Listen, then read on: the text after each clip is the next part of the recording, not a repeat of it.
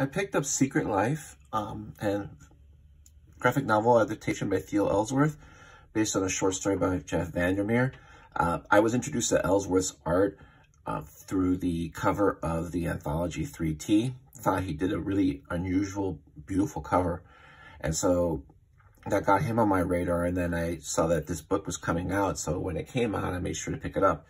And as part of the promotion, the publisher, Drawn and Quarterly, had, if you purchased this from an independent bookstore and you uploaded the copy receipt along with filling out a simple Google Docs form, they would send you a signed bookplate by both Ellsworth and VanderMeer. And I got mine Friday, a couple days ago. And, you know, the book didn't come with this. It came and I took it off and I, adhered it to the book. But it's signed by both Theo Ellsworth and VanderMeer. And it's just nice, cool bookmark. And it's not the same image here, but it's very similar. I kind of liked how this one's, he's smaller in this forest. And then here he's large in the forest. But the book does not come with the book plate. You have to do the promotion through Drawn and Quarterly. And they were very good about sending it out quickly. So the book Secret Life is a book that I'll probably read again. But first, I just want to comment on the artwork. I mean, all this intricate line work here, all this work, to me, is just amazing. The stars, these dots, the trees in the forest, and then just the people. And the art is stylized, but it fits the narrative of the story. And the story essentially, it focuses in an office building in a city. And the book is starts off a series of small vignettes of what appear to be unrelated characters. But then later on, you see how they all relate and the narrative combines into one really nice cohesive narrative. Ends really well. And as I mentioned, the main character really is the people in the building. And I've worked in office buildings most of my life. And office buildings have, depending on the company and the culture, they have their own unique, weird rules and cultural norms that wouldn't exist in a lot of places outside an office building. And based on those norms, there's a certain way people behave. And there's certain weird unspoken rules that you just sometimes find out the hard way. Like, for instance, they talk about how the building had 5 floors and 4 floors were open to all, but no one could visit the 5th floor without a special key. That's like the C-suite, where, your upper level management works.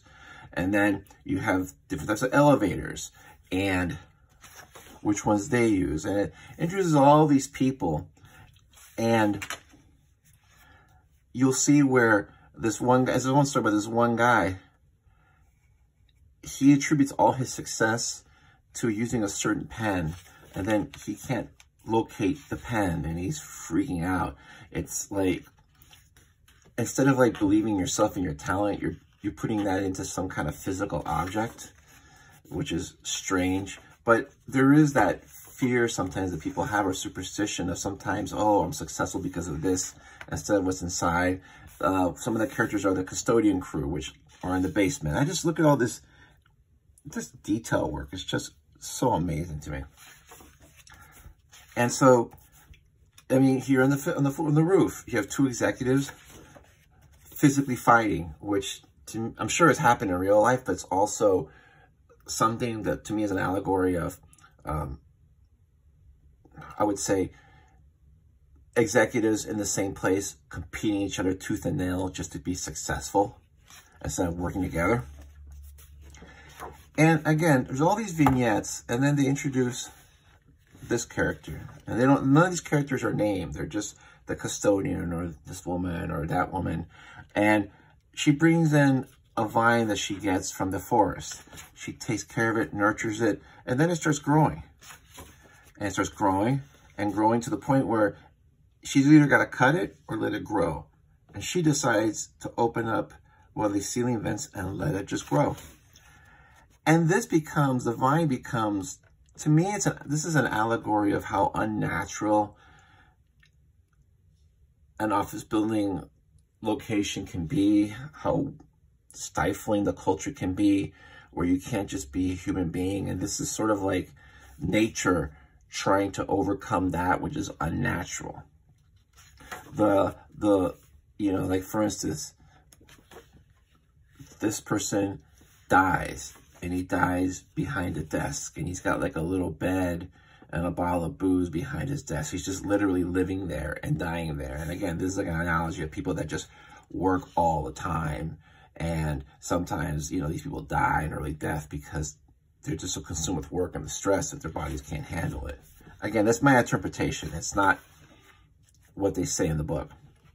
There's a lot of allegories and interpretation and things that if you've worked in an office building, you would know, or you would get a sense of that feeling of almost claustrophobia.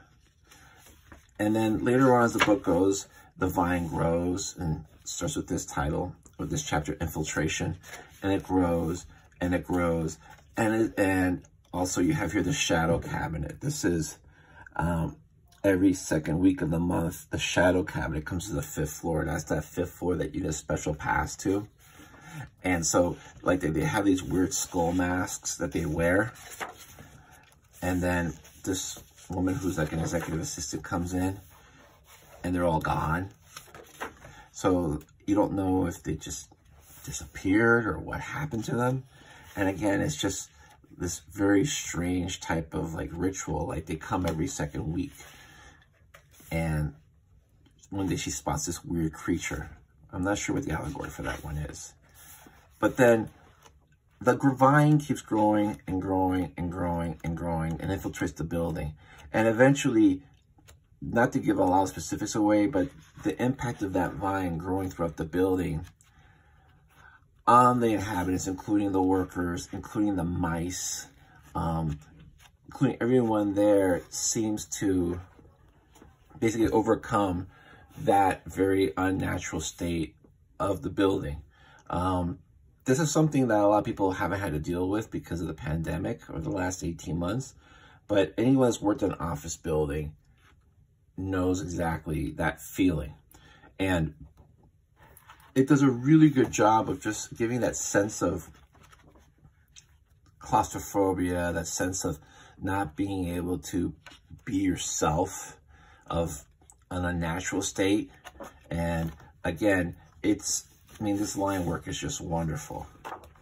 It's a very interesting read, and there is closure on some of a lot of the characters. Again, it starts off as like these series of what appear to be unrelated vignettes, but then it all combines together, and then there is closure for a lot of it.